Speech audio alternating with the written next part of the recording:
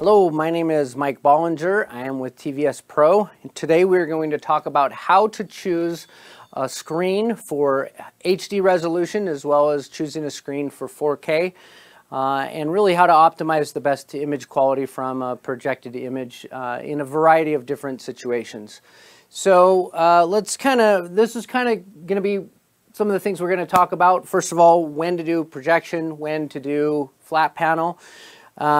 There's a lot more screen technology than people really realize or understand, I think, and so we're going to talk a little bit about that, kind of the purposes of really what a screen is doing, and then some of the factors of the screen materials themselves, how they can create a uniform image, what gain is, how they interact and can affect color, viewing angle, as well as borders or no borders, and then choosing a screen for HD and 4K like I mentioned.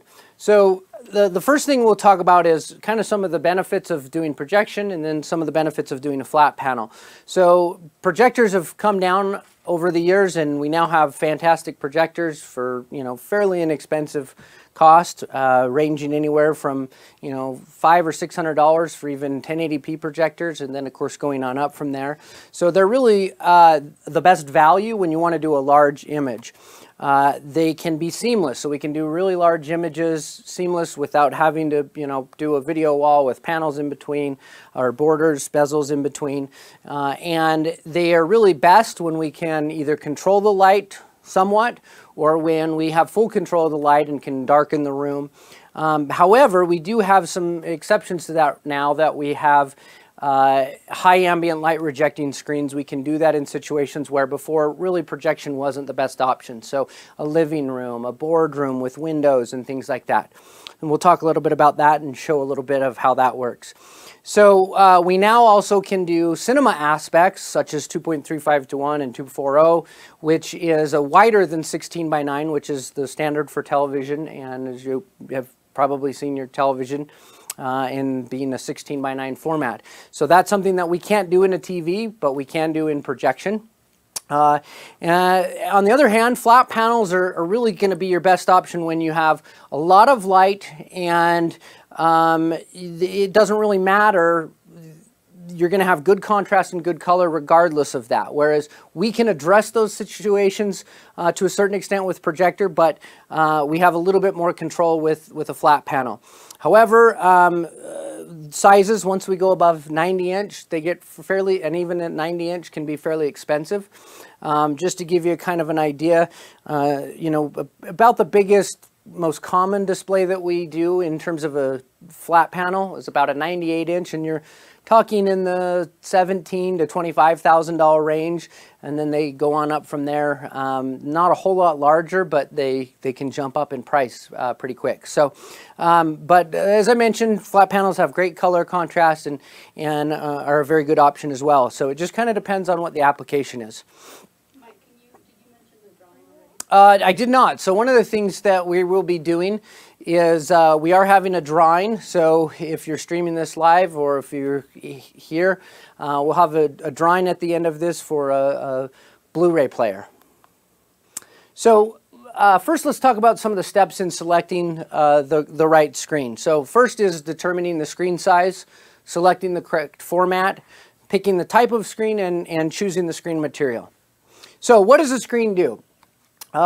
Basically, a screen is the last piece in the chain of an audio-video system. So they're necessary to really achieve the best image quality. And so a screen helps provide a uniform image. Whereas if you're projecting on a wall, that can be all over the place in terms of the color, the uniformity, the evenness of the image. And a screen helps with that. It reflects the projected light back to the audience.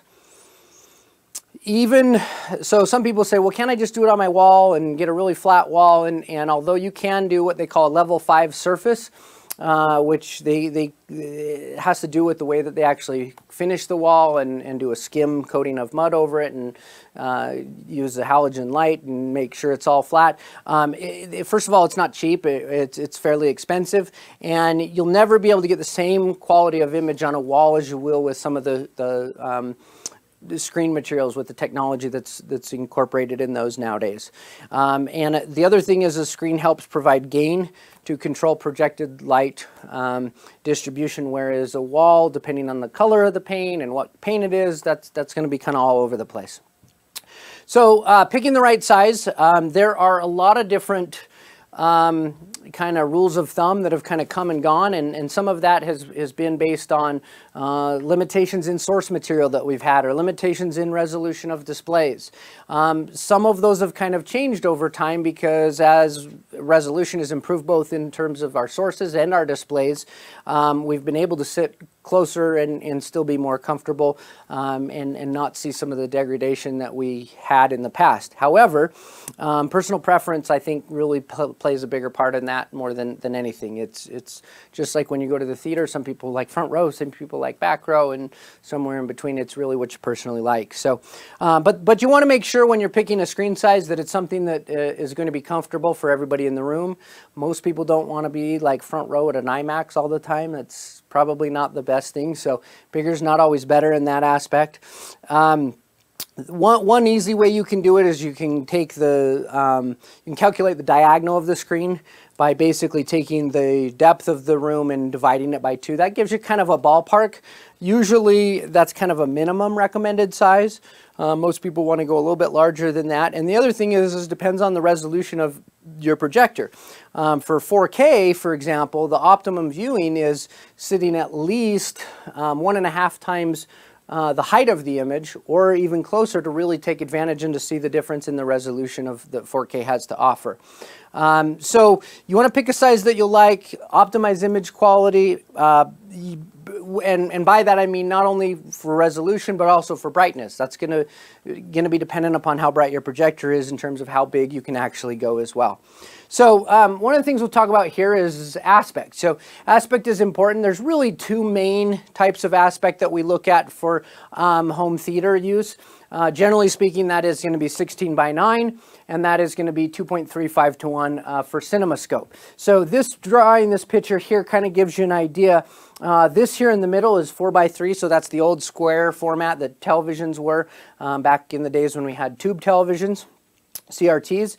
The red here is 16:9, so that's traditional widescreen. That's what your flat panel, your LCDs, your plasmas, your OLEDs, those are all going to be 16:9. And then as you can see, 2.35 to 1 is the widest aspect, and that's more common for a lot of movies. So types of screens. What kind of screen will fit your application best? So there's several different types of screens. We have portable screens. We have a fixed wall-mounted screen, such as this one that we have here. We have roll-down or motorized screens. And in those, they can either be non-tensioned or they can be tensioned. And we'll talk a little bit about that. Some of that has to do with the material as well. And then there's some specialty screens out there, especially for, high-end applications where, screens are going to be motorized and come up from the floor or fold down, or a number of different things like that. And then one of the latest trends in screen technology, not so much technology, but just in screen application, is borderless and zero edge, instead of having, a traditional black border around it. And there's some pros and cons in that, and we'll talk a little bit about that. And then one of the other things is, do you want to go flat or do you want to go curved? Now we are starting to see some more curved screen options, which kind of gives you the feel of like a CinemaScope. So let's talk about that. So curved screens do have some distinct advantages. One of which is as an image, especially up close, there can be some distortion just through the lens, especially as we get towards the edges. And by having a slightly curved screen, that can help with that, especially if we're doing like an ultra short or a wide angle lens. So that can help compensate for that. Some people also feel that a curved screen can give you a greater sense of immersion. It kind of makes you feel like you're more part of it and when you're watching the movie. But that's also somewhat of a personal preference. Some people would prefer a flat image and say it's kind of more like looking through a window. So it's really kind of what you feel is good for you.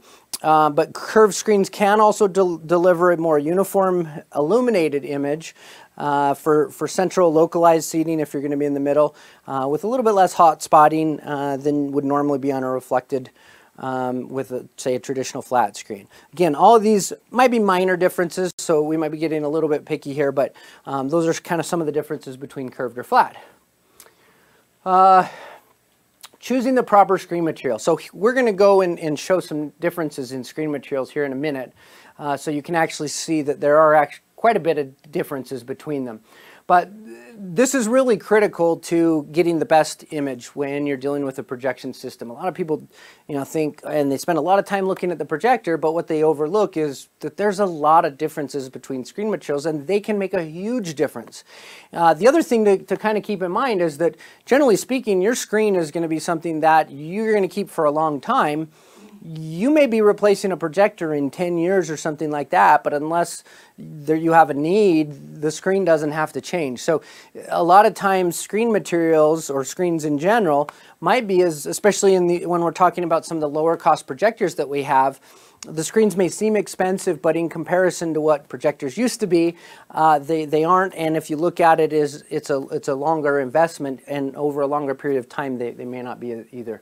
So, but gain is basically a measurement of reflected performance. So it's related to a universal measurement or standard of measurement that relates to how magnesium carbonate reflects light. So rather than absorbing light, magnesium carbonate reflects projected light back with perfect evenness. So there's no, unevenness. It's perfectly uniform. So the closest thing to that is a matte white screen, and that's kind of the reference with a gain of 1.0, which is what basically the gain of magnesium carbonate is. And then we have what we call negative gain screens, and we have positive gain screens. So negative gain screens is when they go below 1.0, so like a 0.9, a 0.6, and generally that means we're losing a little bit of brightness versus if we were looking at that on a matte white screen. And then we have positive gain that are basically taking that brightness, and of course we can't create brightness, but we can funnel it back to an area, so it looks like we're getting more light.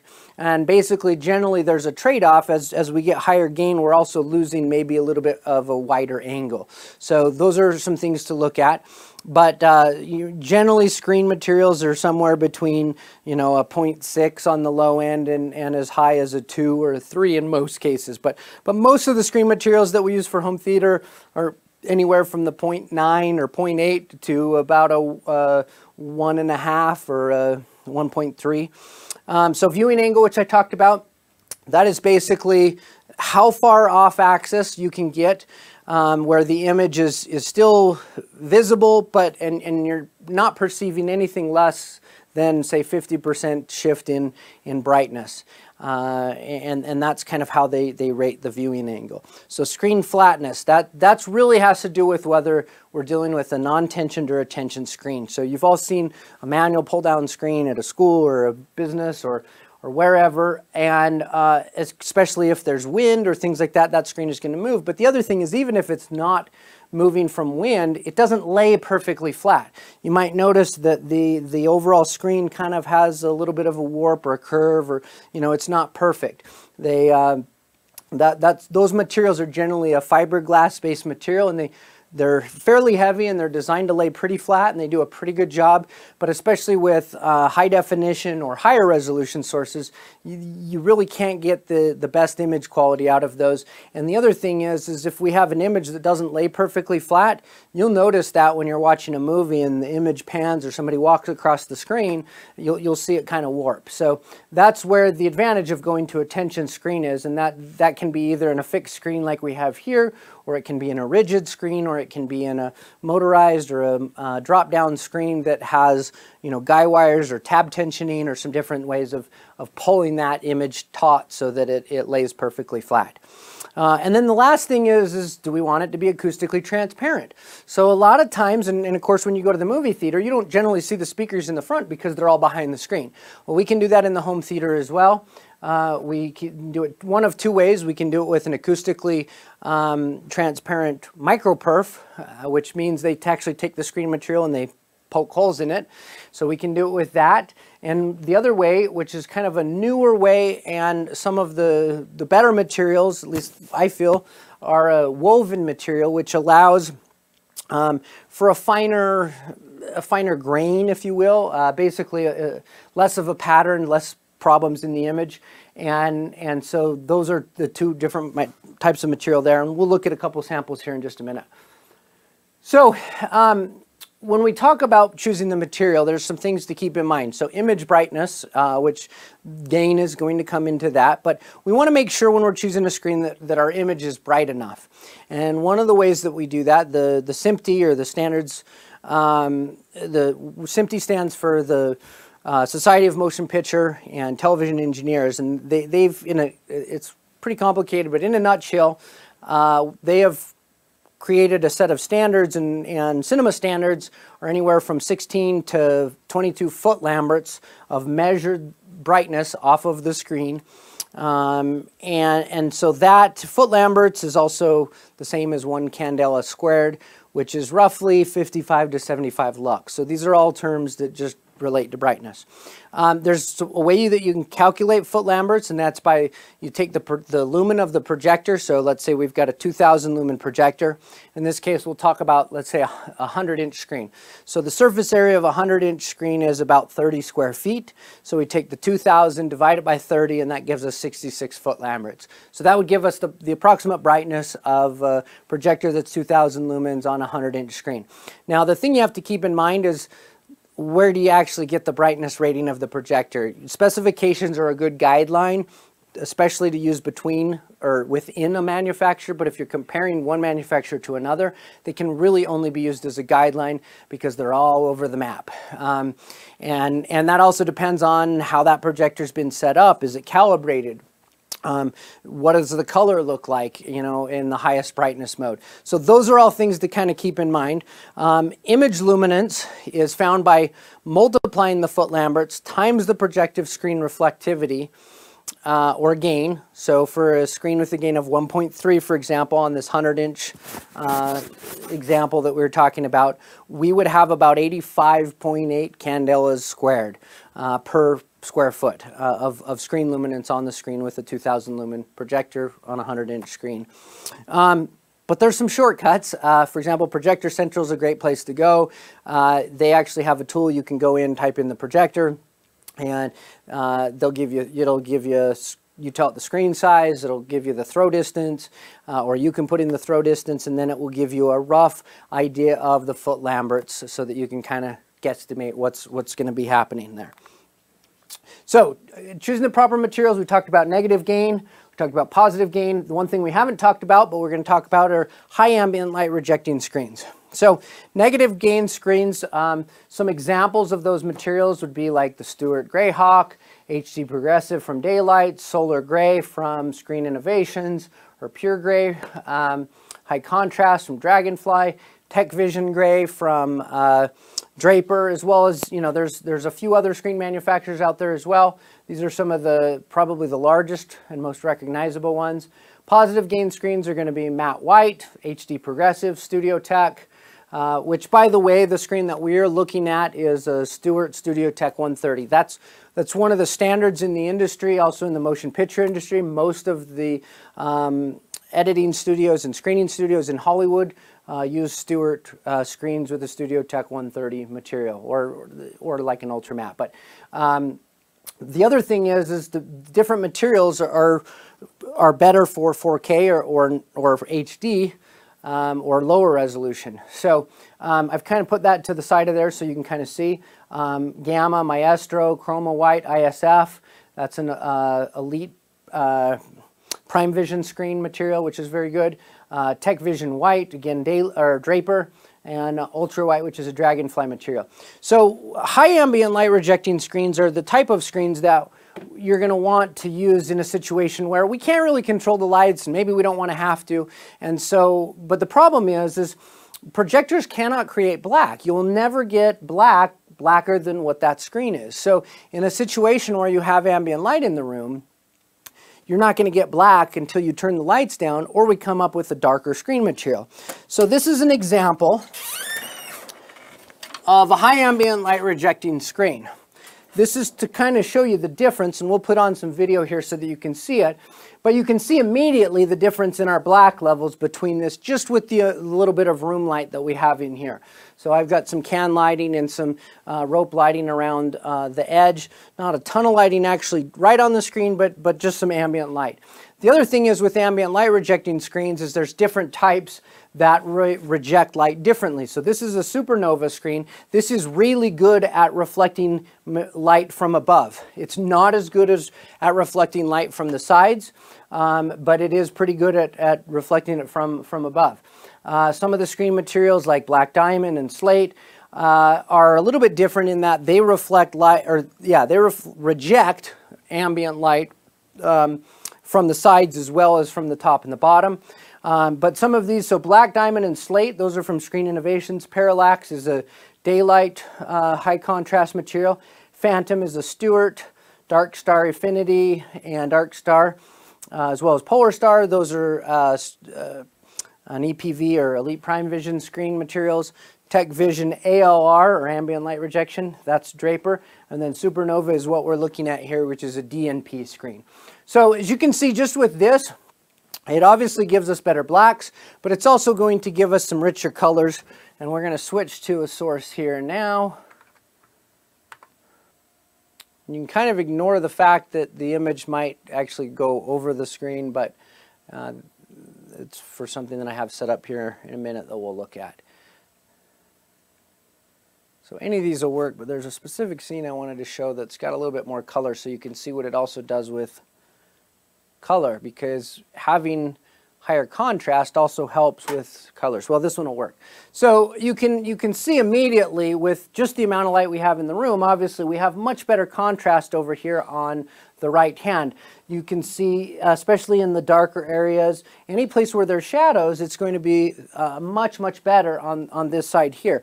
Now I'm going to take and kind of emphasize that with a light here showing kind of an example of what it would look like with even more light. So you can see the screen on the left really washes out, but yet we still have a pretty good image on the right. Now again, this is more light than what we would generally recommend for a projection setup, but you can see it does make a difference, and you can actually see that we still have pretty decent contrast, and it's certainly still watchable on the right, much closer to what an LCD or a flat panel would look like.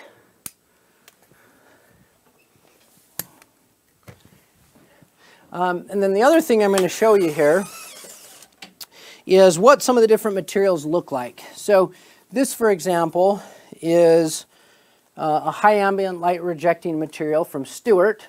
And as you can see, it really brings out the black levels. We don't have a lot of color in this particular scene, but we do have more contrast. So that's a situation where when we have ambient light, it's going to be much better to bring out those details. This is another material here, which is not a high ambient light rejecting material, but is simply a high contrast material. So this has a gain of, I think it's like 1.2, and it does provide a little bit better contrast in a situation where we have a little bit of ambient light, but maybe not a ton.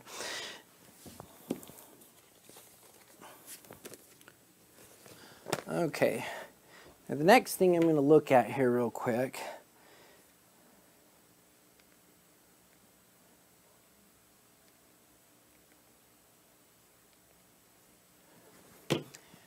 Bubba, can you turn those lights off real quick?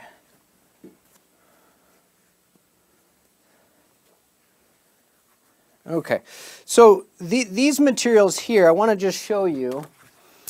These are reference white materials. So these all have a gain of 1.3, which is the same as the Studio Tech 130 that we have. But if you'll notice, there are some differences even amongst these. So, for example,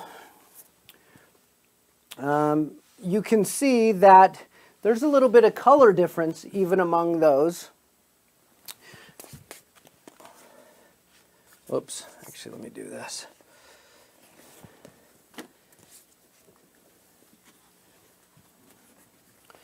So even with white materials, there are still going to be differences among those. You can see they're minor, and I don't know if that's going to really come through on the live stream, but there are quite a bit of differences in materials, even that are supposed to be a reference white material. So, Bubba, can you turn those lights back on?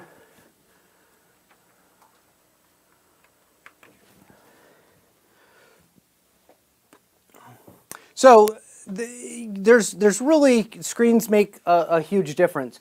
Do we have any questions before I kind of show you an example of what a really good screen can look like with 4K? Were there any questions online?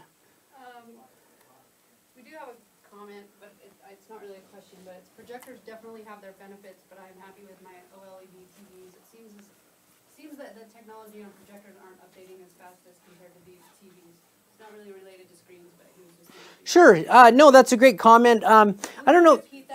Oh, that's right. So the comment that was made from somebody on the listening to the live stream or watching the live stream was that it seems like the technology in projectors isn't advancing as much as it is in, say, flat panels, such as OLED and some of those kinds of things. Although I don't know if I would completely agree with it. Projector technology has improved dramatically over the past several years. I would say it's certainly getting better every year. I would agree it's not getting, it's not groundbreaking from one year to the next right now because they're already so good. But in most cases, I wouldn't say that flat panels are changing that dramatically right now either. I mean, there's definitely differences. Bottom line is it really depends on the application. I have nothing against flat panel. I own a flat panel. I love it. But I think that there is a place for both. It really just depends on what they are and what you're going for. I think a projection and a projector and a screen gives you a totally different feel. You can do it way larger than you can ever do a flat panel. We've got here in a minute, we'll look at 130 inch. That's not possible with a flat panel. We just don't have anything that big. I mean, even with a video wall, which if we did a video wall, we'd be probably talking in the $100,000 range to do something that size, and we'd have seams amongst them, whereas we don't have that here, and so it's a very different type of technology. Sure. So the question was, can projection technology get as high a resolution, as sharp and as crisp as what a good quality high resolution television can do? And the answer to that is absolutely. If we can get the right circumstances, if we can control the lighting properly or get the proper screen for the application, we have a variety of projectors now that are 4K that are actually affordable, starting in the $1,200–1,500 range and certainly going on up from there. Granted, there's projectors over $100,000, but for most of us, that's not really in the range. But yeah, absolutely, we can give an image quality that absolutely is on par with that of some of the best flat panels out there. The image that we were looking at here, again, this is about 130-inch diagonal, and the particular projector we were looking at is a laser, so solid state projector, DLP, 4K resolution, a phenomenal image quality, great contrast, and it's under $4,000. So, on par also with, certainly price-wise to some of the best TVs that are out there. But yeah, absolutely, that was a great question. Calibrating? It's a good question. Is their light bulbs not?